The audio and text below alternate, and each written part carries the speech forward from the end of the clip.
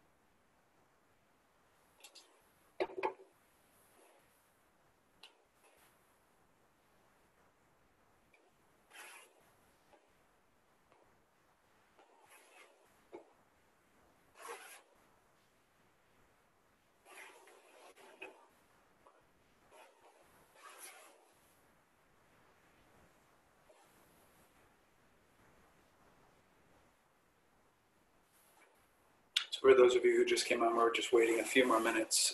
Looks like 12 of you are on now, and you had 70 some registrants, and so we're just waiting a little bit longer.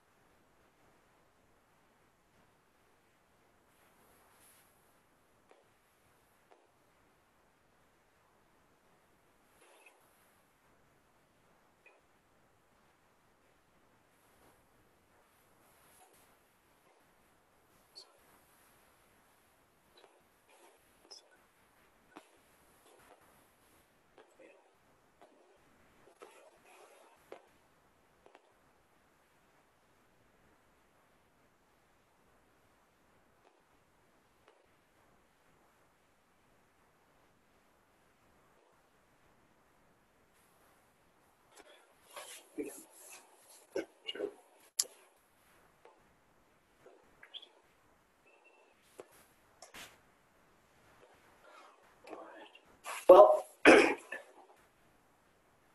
I think we'll begin now. Well, welcome everyone to the first webinar that the Honors College at Belmont Abbey is hosting, an Education for Happiness.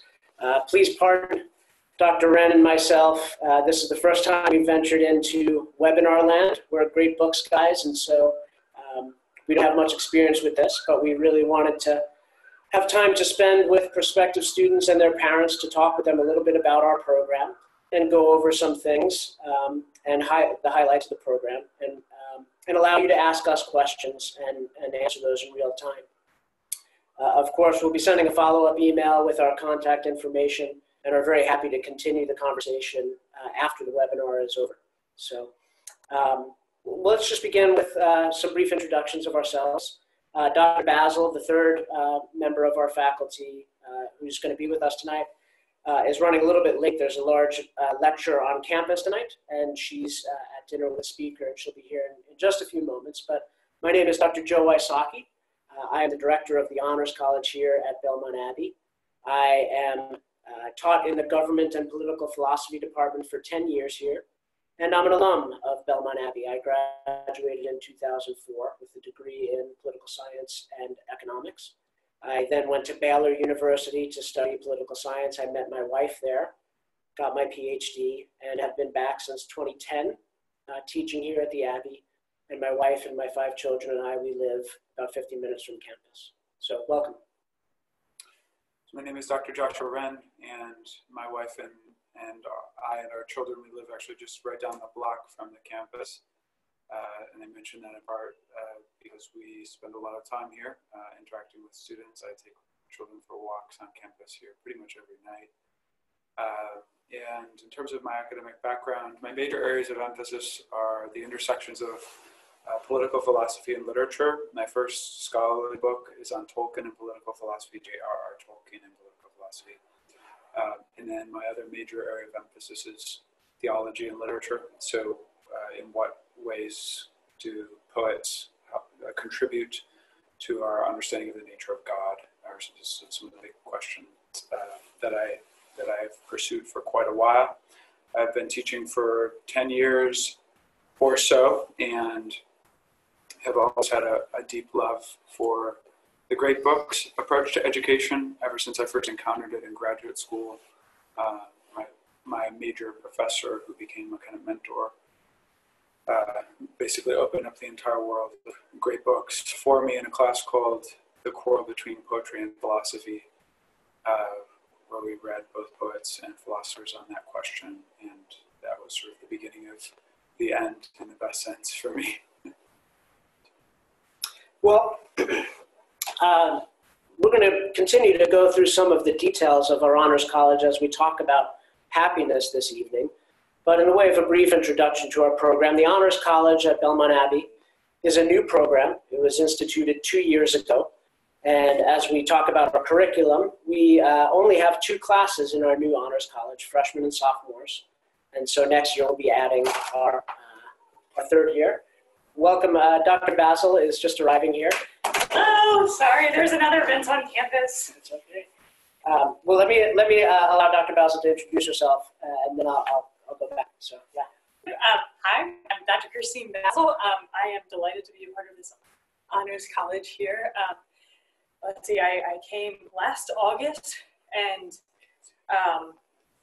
I did my PhD at Baylor University in Waco, Texas. I don't know if you've met my good friends Chip and Joanna Gaines there.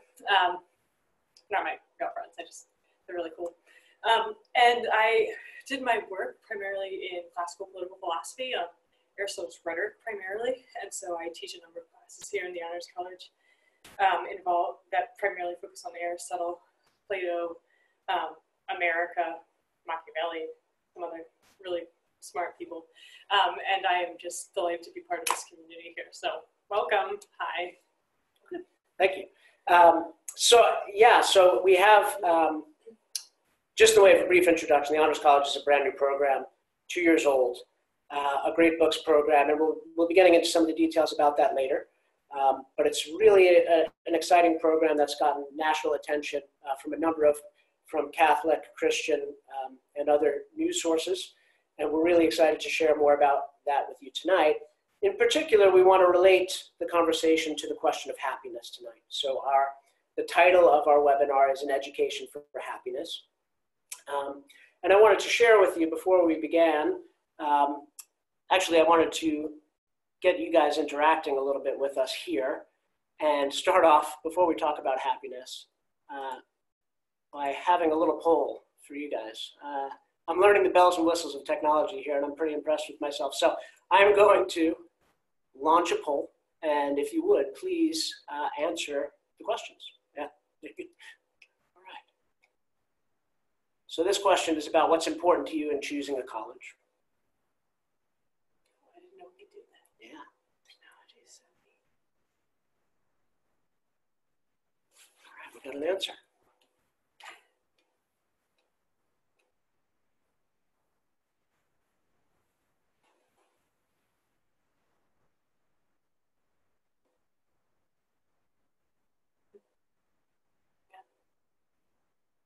I agree with all of you. So,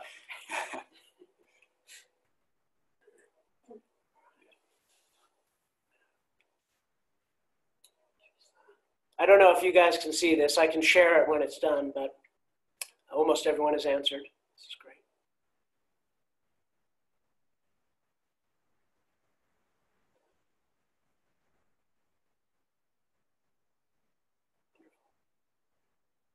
All right.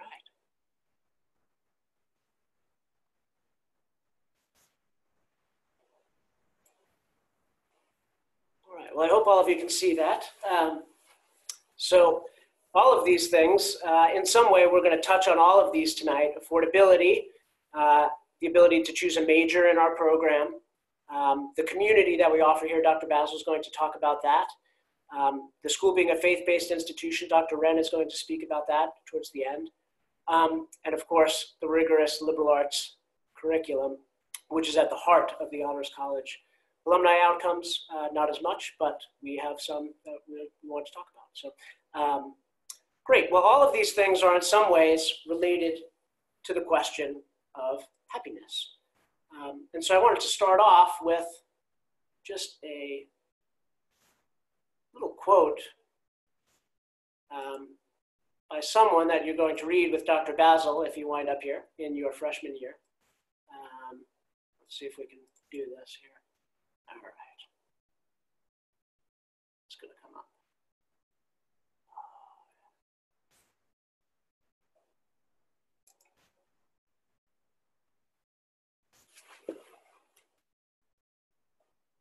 There we go. All right. So let me just read this aloud. Since every kind of knowing and every choice reach towards some good, let us say what it is that of all the goods aimed at by action is the highest. In name, this is pretty much agreed about by the majority of people, for most people say that it is happiness.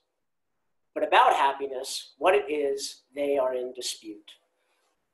So everyone agrees that we're seeking happiness, that all of our choices seek happiness, but we disagree about what happiness is. Just as all individuals in every choice they make seek happiness, in some ways, whether we state it or not, every institution of education, of higher education, and the choices they make are making some judgment about human happiness. And so I would argue, as you go through the time you spend in looking through and researching colleges and thinking about where you want to attend college, you should be asking the question, what does each institution I'm looking at either explicitly or implicitly say about what they hold happiness to be? And we here at the Honors College have made a number of judgments about that. And we're going to talk about all of those tonight in the course of the next 20 minutes or so, and then allow you to ask questions about all of those. So you guys want to add anything? That's good. Okay, all right. Well, I want to share with you one other quote, because I want to begin with the heart of our program, which most of you, actually the highest number of you on the poll said was important to you. That's that rigorous liberal arts curriculum. And what does that have to do with happiness? And I'm sharing with you a quote that we have from an article that all of our incoming freshmen read the summer before they arrive. Did I leave off? The second end in her name? Are there two ends? Yeah, I think it did.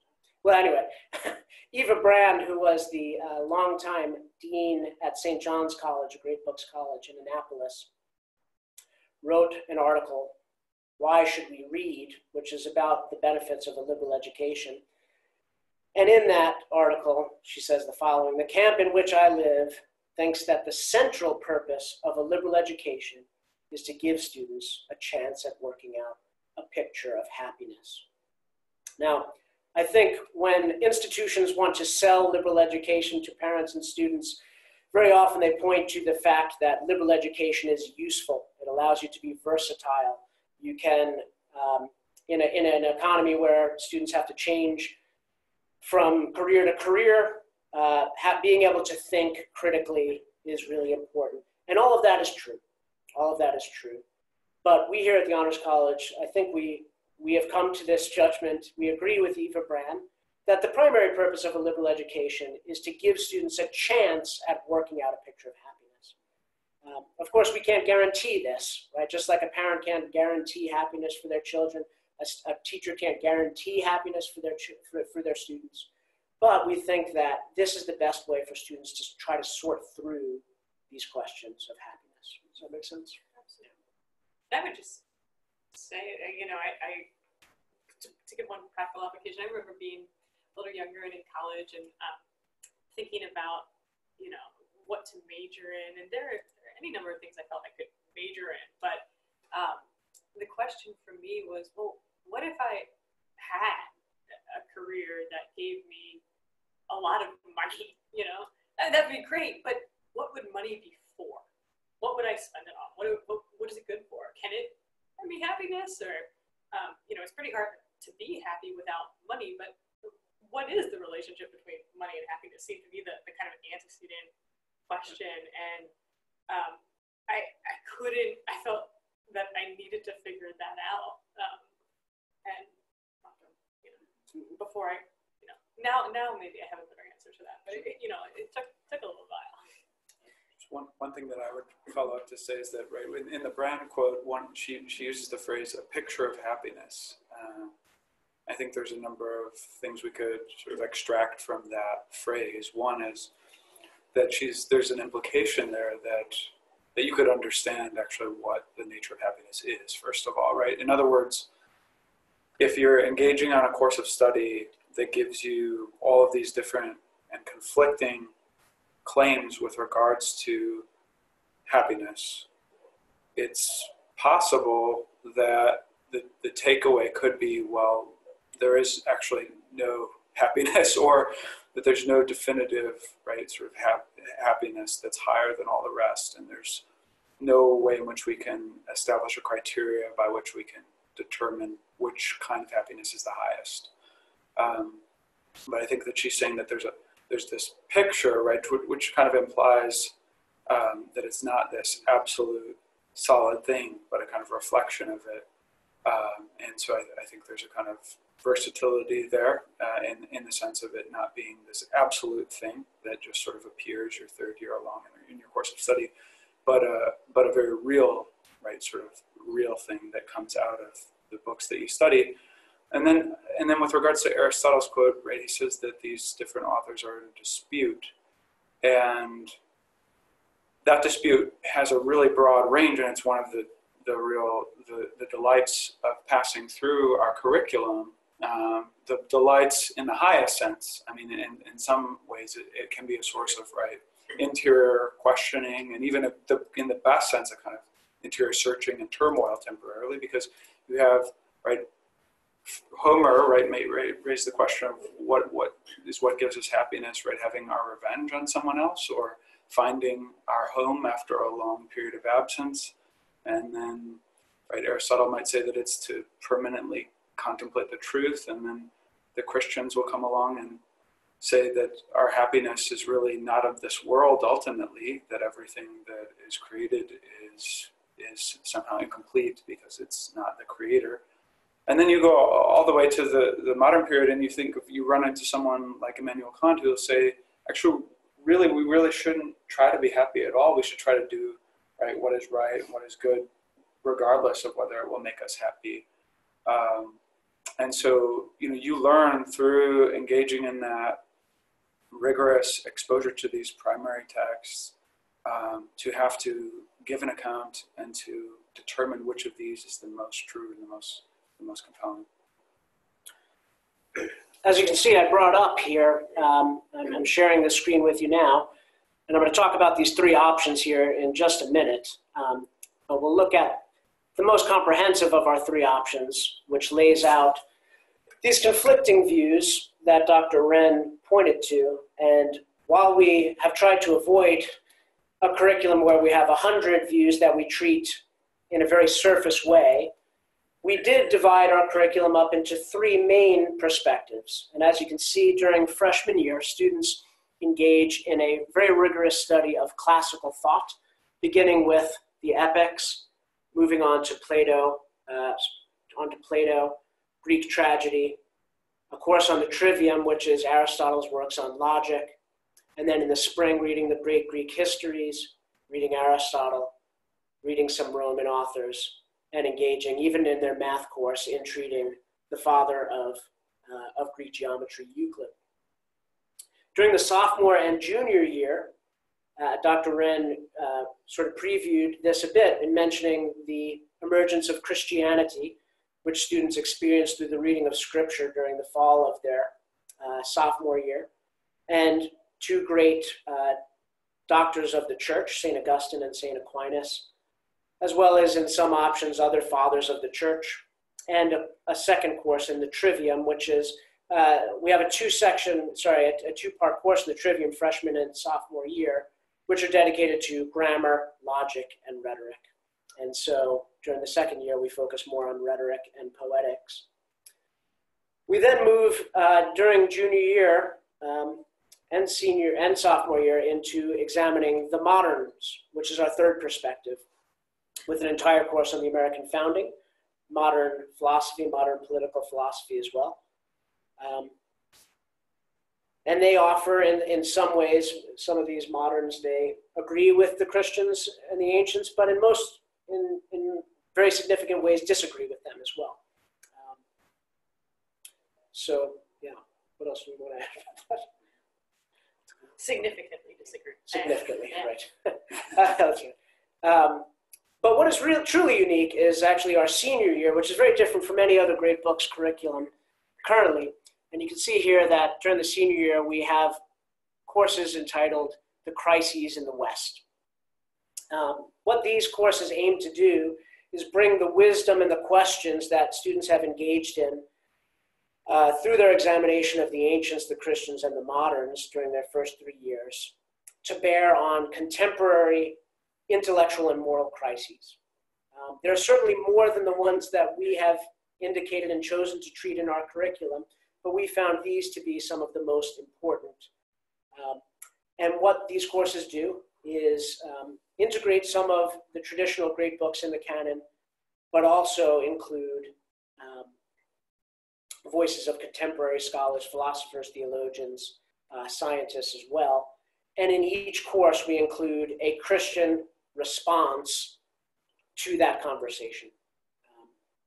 So, do you want to add something? Yeah, I would just add that in that year, The Crises of the West, most of the works that we will read are written by authors who, even if they are relatively contemporary, were themselves steeped in the Great Books tradition or the tradition of the Western Catholic intellectual tradition. Yeah. You can see some of these here, in the fall, History and the Idea of Progress, Science and Technology, the Drama of Modern Atheism, a course on Tocqueville, who is dealing with modern liberal democracy, Freedom, Rights, and Virtue, certainly Love, Friendship, and Marriage, clearly a crisis in how we're defining and understanding those things these days. And yeah, and just to add to that, I mean, this is so unique, but if you think about it, so many of the, I don't know if you would say, neuroses of the modern world can be traced to problems in education and problems in a crisis of reason. And I think is an incredible opportunity to think through where we are now, but in this senior year, but you can really only understand where we are now in contemporary politics, in contemporary theology, in contemporary philosophy, and it's art, music, so many different things, literature, if you understand where we've come from and what we are either building on or rebelling against, right, or in grave doubt about. And I personally, this is one of the greatest perks for me to be able to teach in this program, is to engage with these perennial questions, these questions that do not go away, no matter how old you are, no matter how much you've read, no matter how little you've read. These are questions that are the questions of your life. And to be able to engage those questions with the best minds, the best thinkers, and with serious students in community is just one of the greatest privileges of my life. Agreed. And just adding on to something that Dr. Basil just said, I think that it's possible, and this happens oftentimes in, let's say, a Western Civ course, that you'll get sort of this chronological explanation of different positions or ideas, right? Like, this is what the Greeks thought, and then humanity kind of grows up, and then, right, this is what the Christians thought, and then, right, but we're no longer living in those historical periods, and so those ideas are kind of extinct, or they're so tied up with the contingencies of their time that they have no real bearing on our present moment. And so it takes a while, because a lot of our students, when they come here, they maybe have been exposed to that way of thinking as well, which is, we sometimes call it historicism. This historical relativism, that ideas are just sort of outgrowths of a particular period. But so there is a kind of purification maybe of that happens after a couple of semesters in the Honors College. And then once that happens, right, you can actually have a genuine conversation between someone who lived in 750 BC and someone who lived in 750 AD, right?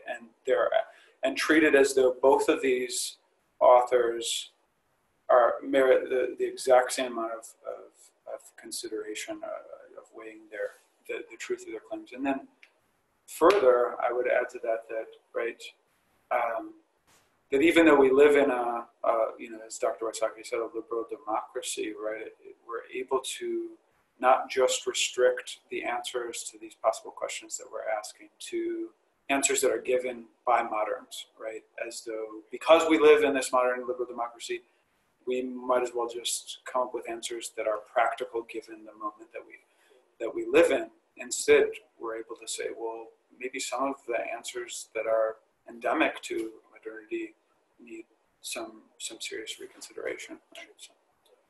Yeah, I mean, I think on all of these crises that we're experiencing today, so often we think the only answers are those given by MSNBC or Fox News, right, depending on your political leanings. And both of those, in a certain sense, assume the same things, and that is certain assumptions of liberal democracy, right? And if there's nothing to correct that from outside, then we're in pretty sad shape. But I think, again, not guaranteeing that this honors college will save America, right? But I think without things like this, without these types of conversations, hope for change is just not bright. Yeah, well, for civic discourse in general, I mean, I think I only have time to follow a few issues. I follow as many as I can, but one is, freedom of speech and freedom of speech on campus in particular, which seems to be, so many universities have become ideological boot camps for our young youth. And, the thing that they're taught primarily is that reason really doesn't have access to truth, that human reason is so limited, and so the only thing that counts is my personal feeling about a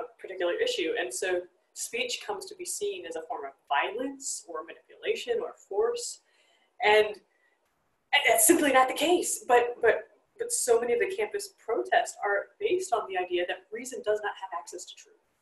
And I think that is one of the great gifts of being here, is that, well, we have a somewhat archaic, but are founded on a somewhat archaic, but I think ultimately true belief that reason can make progress towards the truth. And for that reason, conversation about these extraordinarily controversial questions is not a form of assault, but is rather a form by which we come to conform our own lives to the truth itself, in dialogue, through conversation, and a conversation that is rooted in friendship and community, and that is, can't imagine what we'd be anywhere else.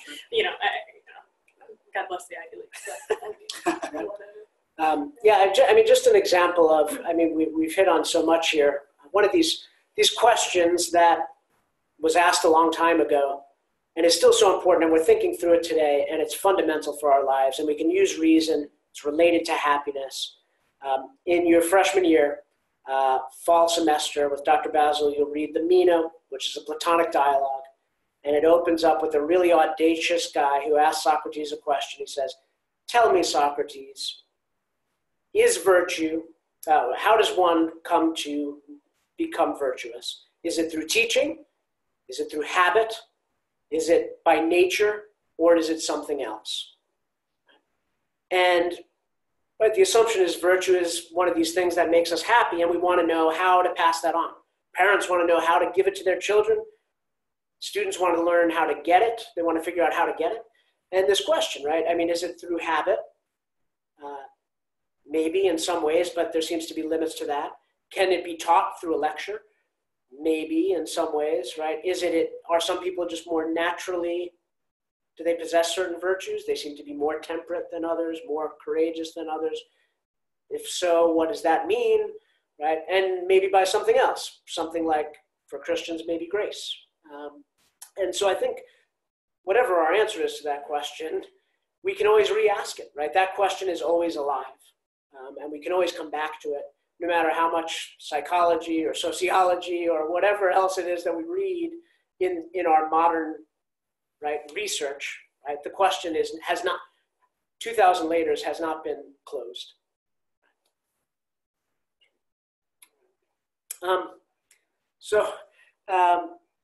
Just to move on, there's so much more we can say. I mean, we could talk for hours about our curriculum.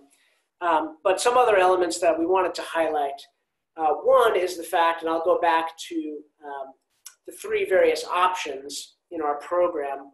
One thing that has made us truly unique is the fact that we have a 4-year program where students can take only our Great Books courses, Ancients, Christians, Moderns, Crises of the West. And we think that there's great benefit to doing that. But we offer 2 other flexible options which involve many of the same courses, but fewer of them. So we have option 2 and option 3.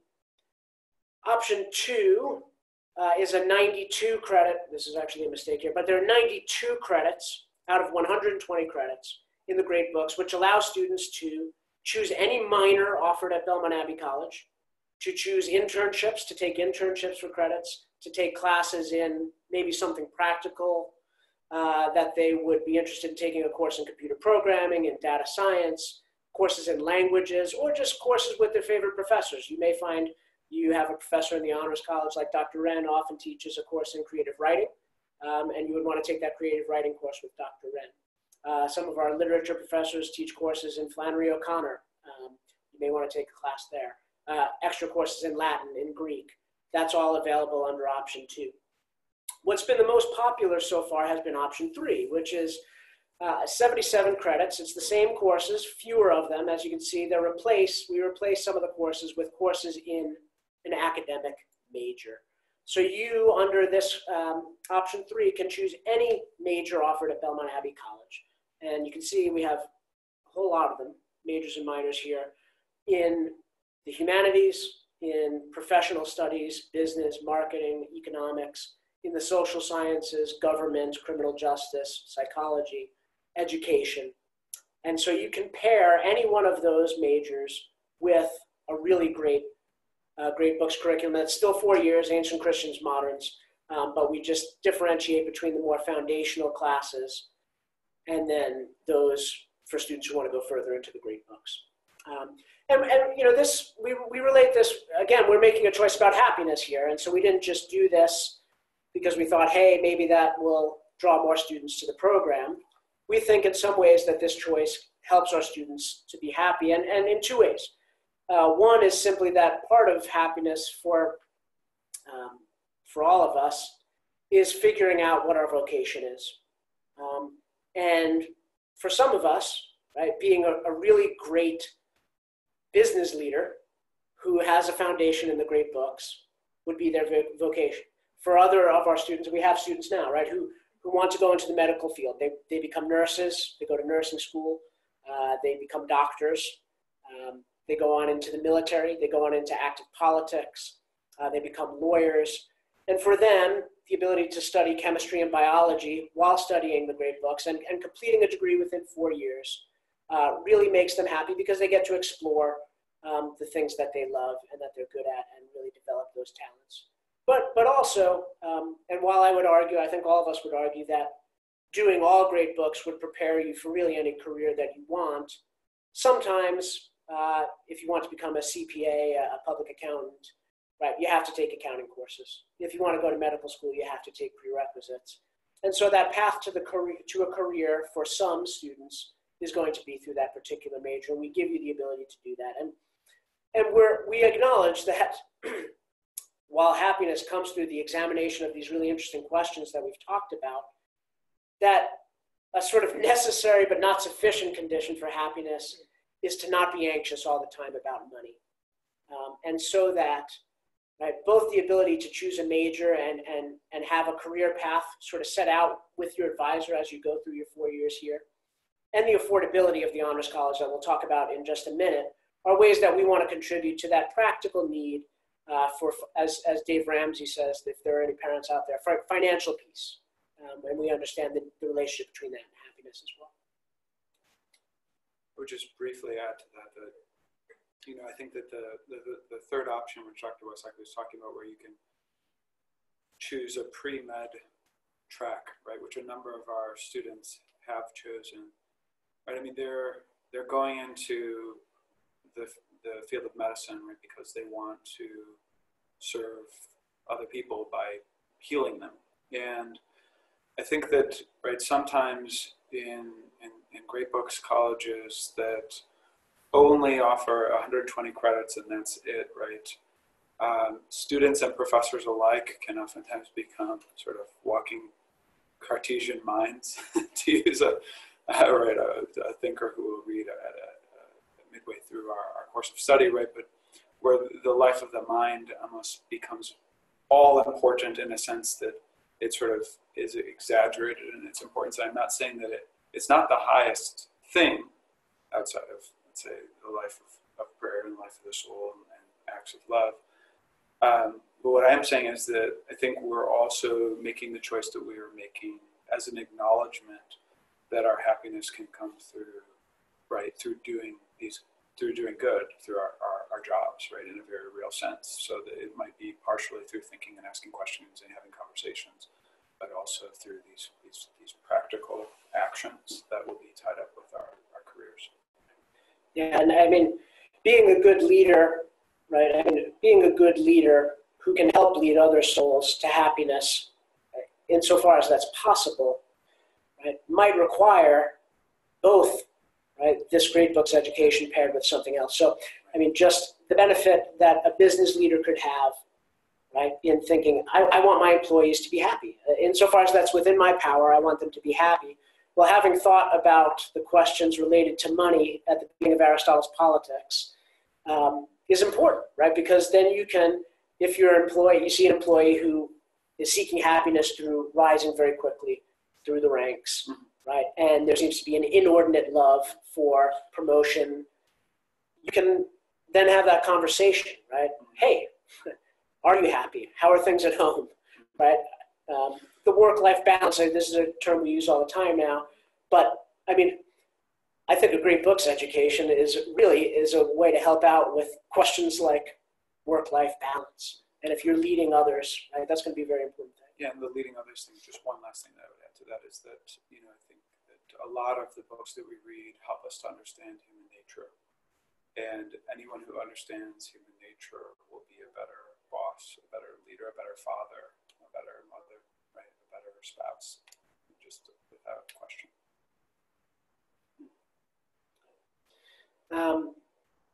Okay. Well, you feel free. There's a chat bar up.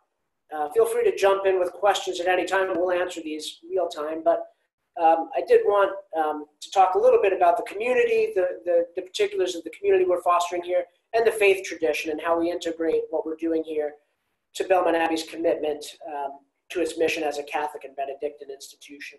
So, do you want to talk a little bit about the community? Yeah. So I don't know how it became the community central, but you know, I really like community. Really like this community. You know, we're centered in the Benedictine tradition, and I know Joshua Wren, Dr. Wren will be able to talk about this more in a second, but just to know that there are sort of 10 hallmarks of Benedictine education. And I'll just highlight two as I enter into thinking about community. One is that we are, one of the Benedictine hallmarks is greeting everyone in persona Christi. So anyone who comes through our doors is seen as an image of Christ. And so when we welcome our students into the home of the monks, and what is has been for me quite a home throughout my life. I graduated, did my undergraduate year as well as Dr. Wysocki, that you're welcoming this person into our home as Christ, and they are becoming part of our community.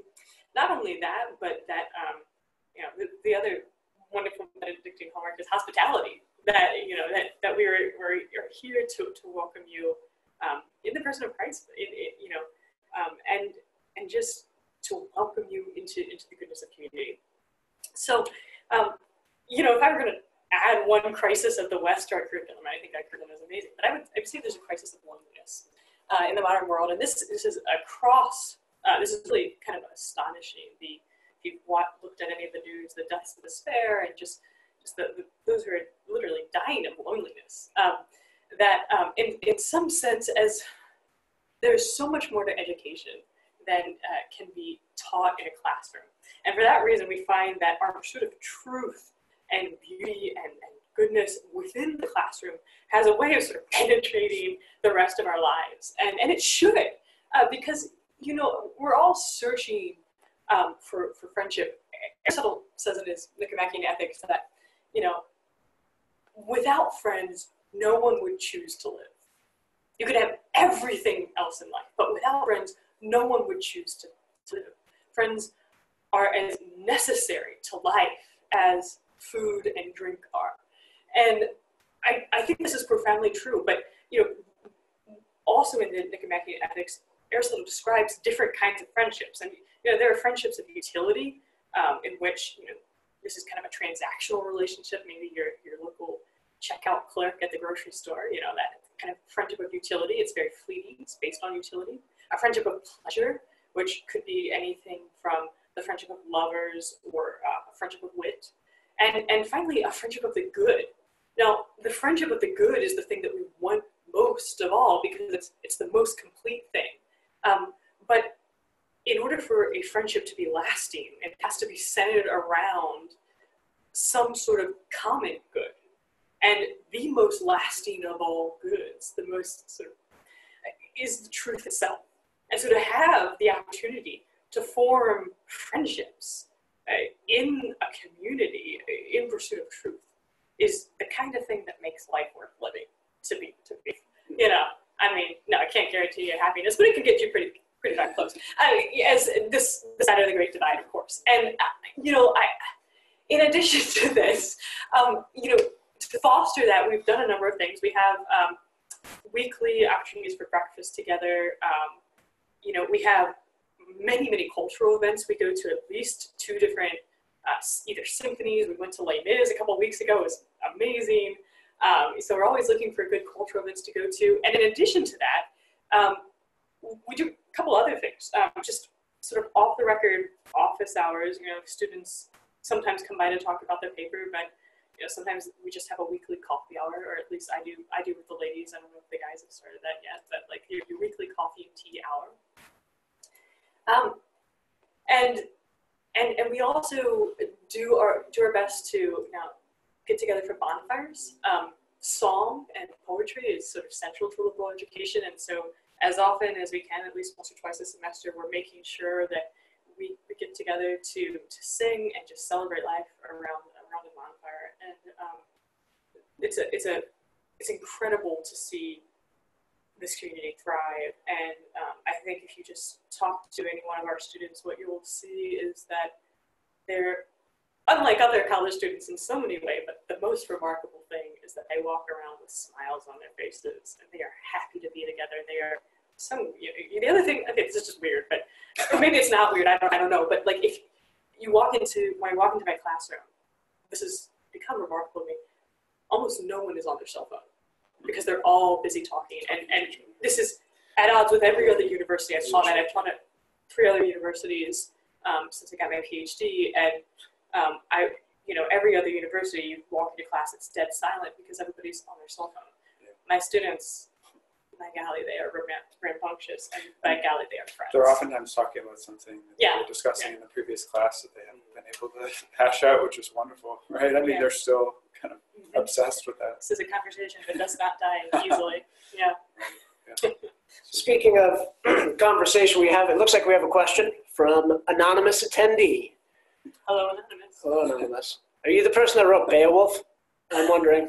Because I forget it. Sorry. All right. That's the question. There are a lot of here's from anonymous attendee. There are a lot of colleges that are asserting the value of great books, and your program sits within a larger collegiate community. Is there any distinctive in your program that influences the broader Belmont Abbey community? Is there anything distinctive in your program that influences the broader Belmont Abbey community? Okay. Close your shot at it. Sure. Yeah. So I mean, I think I would kind of answer this question in part by segueing into the question of faith here and how it's lived out, and then I'll try to answer the question in and of itself. But I think it's tied to just the dynamics of the Abbey taken as a whole, and I think that Belmont Abbey College is on the Newman Guide, so there's a very serious commitment to reclaim or to continue to claim the importance of the Catholic intellectual tradition, to offer Mass on campus every day at 11 a.m. With the monastic community, and then soon, it seems, maybe in a year or two, we'll probably have evening Masses in many of the nights of the week. We have a Eucharistic Adoration Chapel that's extraordinarily beautiful, St. Joseph's Chapel. And there are a lot of professors who come here because they could not abide to compartmentalize their faith or to work and live and teach at a place that requires them to be extraordinarily sophisticated and Jesuitical about their Christian commitments. But going beyond that, right, just the impossibility of answering certain questions without the lights of revelation. So the campus as a whole is committed to that. Now, that being said, it is also it's mission territory at Belmont Abbey, in the sense that the broader student body is not predominantly Catholic, and you can look at that in a number of ways. I think that we in the Honors College look at it as an opportunity for evangelization and leavening, because within the Honors College, the dynamics are very different, right? So I think it's something like 95% of the students who are in honors are Catholic or Christian, as opposed to the regular student body. And so in terms of the ways in which we can influence the rest of the campus, certainly our students set the standard for intellectual rigor for the rest of the campus. I mean, they spend their times together in the dining hall, continuing to talk about Aristotle.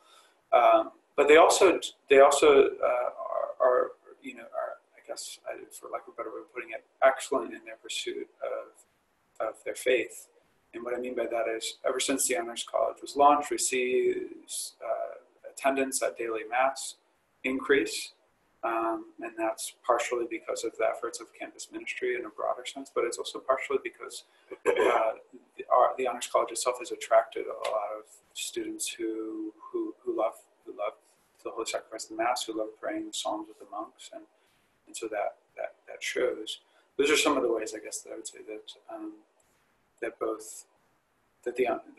speaking to both faith more broadly, but then also how the Honors College influences the rest of the campus in a distinctive way. Then a couple other things that I would just point to is in the curriculum itself, right? So for most Catholic or Christian schools, right, even in those schools, those very rare schools that still maintain a robust core, and it's very unusual, right?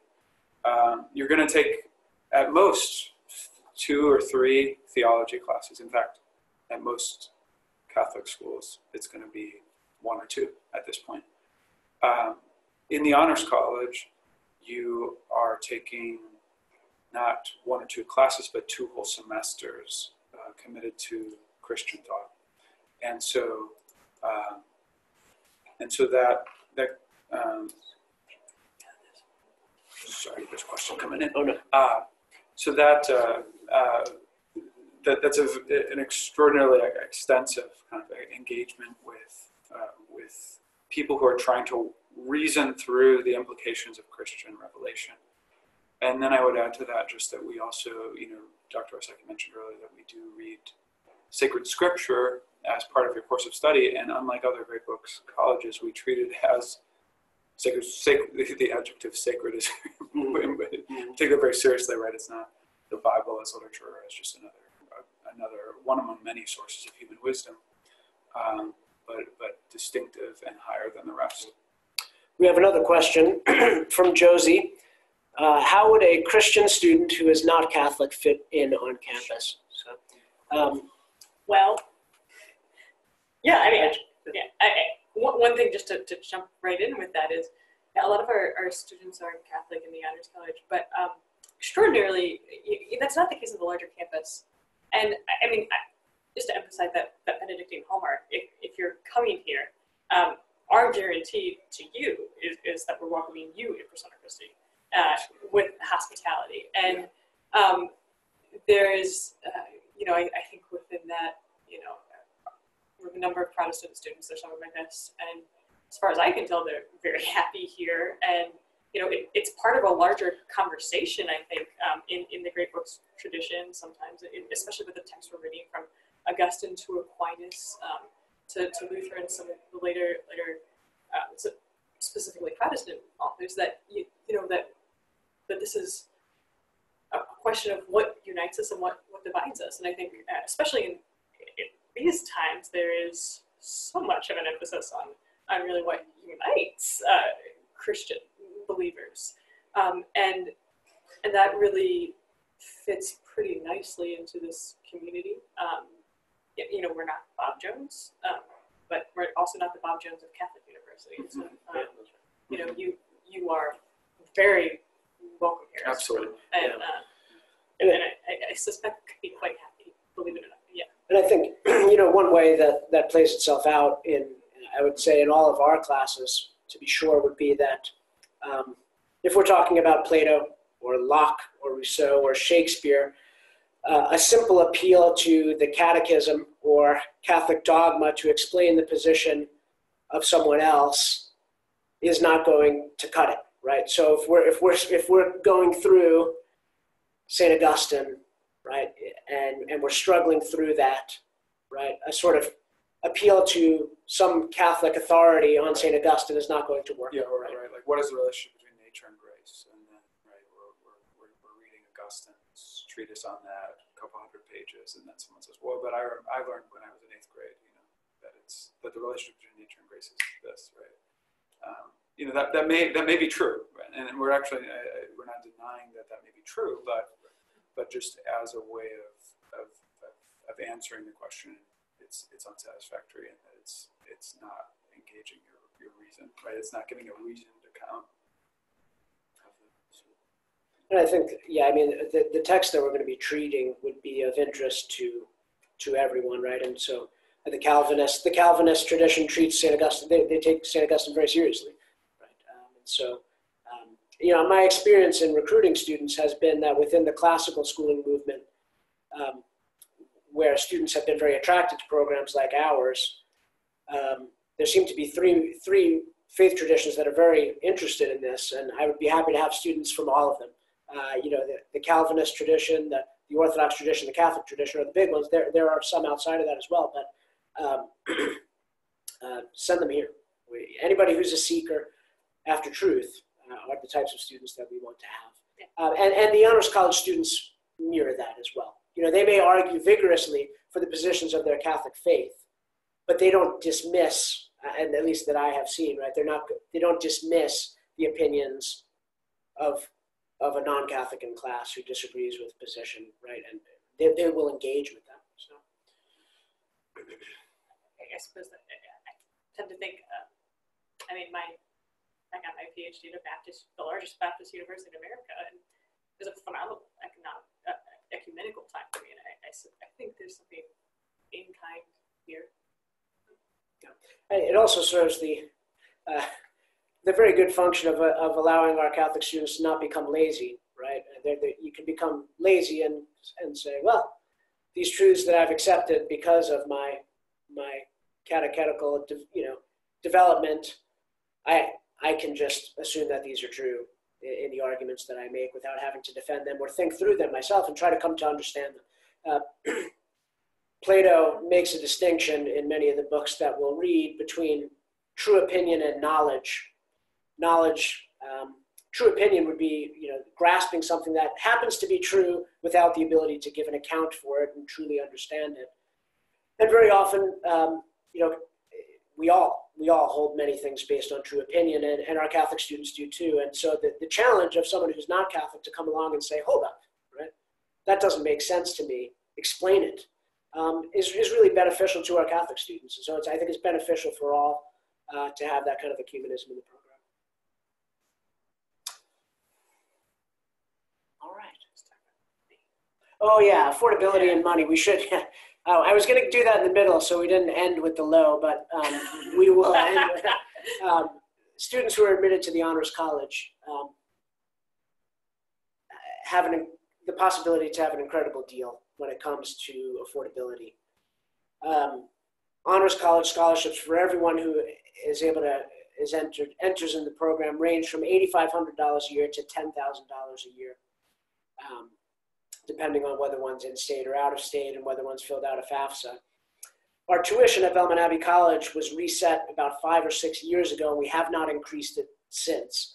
We decreased it by about a third to $18,500 a year, which means that students would be paying in the Honors College $8,500 to $10,000 a year after their scholarship in tuition. Now you add room and board to that, but it's still incredibly competitive.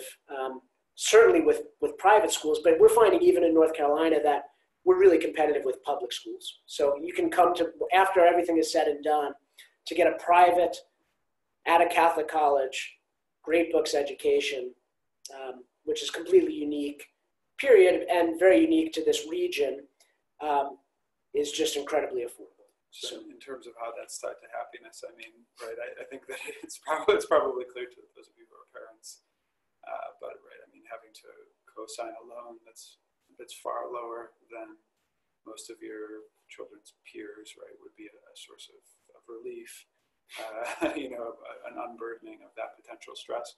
But also for you future college students who are out there, or parents who are thinking about your children's futures, and being able to graduate knowing that it's not going to take 50 years or 20 years even to pay off your student debt makes for a radically different life, a radically different human life.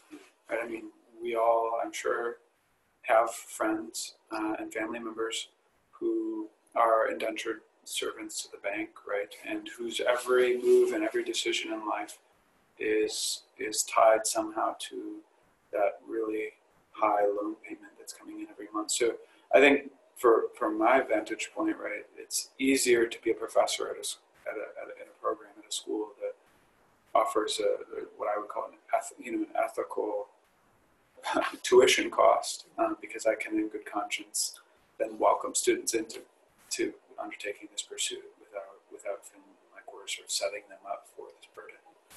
Yeah. I mean, I think even with all the goods we've articulated, if it was $60,000 a year to come and engage in that, then the question of happiness becomes more difficult.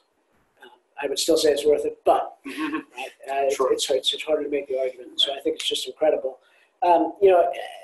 Just the other perks financially that come with the program, right, are that the events that Dr. Basil mentioned are sponsored by the Honors College. So the beach retreat after sophomore year, the cultural events, and the travel abroad to Ireland are subsidized. The travel abroad is subsidized. We pay about half of that after your junior year, but that's added in there as well. And that's, probably, to talk in terms of value, would be another $5,000 over the course of your over your 4 years here in community events. So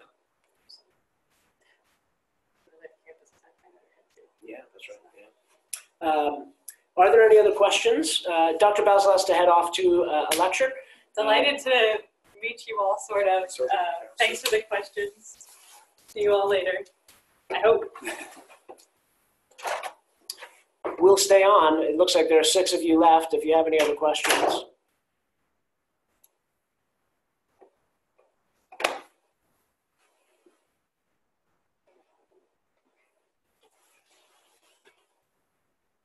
Well, we want to thank all of you. Oh, yes, thank you. Well, thank you. We want to thank all of you for taking the time out of your evening to spend with us. And we'll be sending a follow-up email with our contact information. Wonderful. Glad to hear that some of you will be considering us. We'll be sending out an email with our contact information, and we hope to see some applications from you in the coming years. God bless. God bless you.